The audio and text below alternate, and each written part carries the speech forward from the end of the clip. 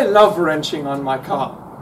It just so happens that all the deeply necessary projects I've had in front of me are now behind me, and I've got nothing to do. And that's where it starts getting dangerous, because now I start fixing things that didn't need fixing in the first place. It can only get worse from here on out.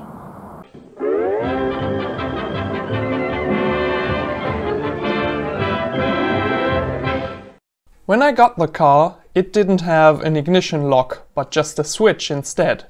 Now that obviously couldn't remain that way, so I bought the cheapest lock I could find online and installed that.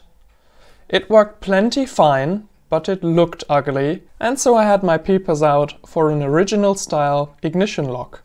This type of lock has a trick up its sleeve. You can unlock it and then you can pull the key off with the engine running.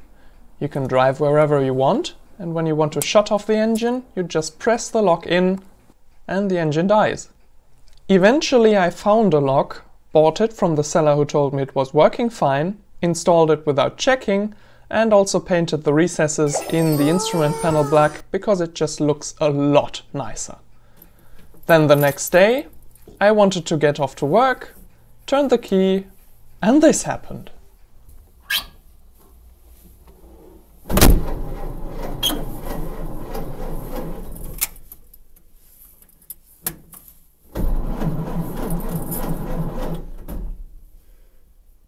Fuck!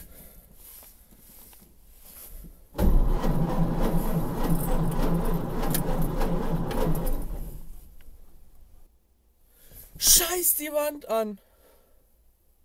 Now there I was scratching my head. I had an appointment, my mother had taken her car out, so my only way of getting there was the Model A. Switching back to the old ignition lock would have taken way too long. And hot wiring the Model A would have been impossible because Ford proudly stated that their armored cable would have been impervious to any attempts at doing so. So I tried it anyways. The armored ignition cable may impede any attempts at cutting that cable. However, it doesn't stop you from simply laying a second wire along the path of the first. So that's exactly what I did.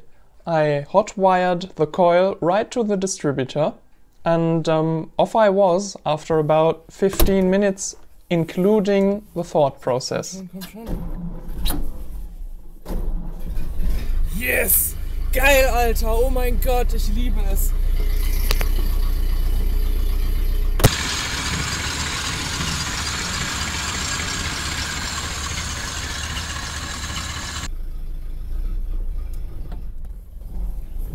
That's how you short circuit a Ford Model A. Thanks for watching. Bye bye.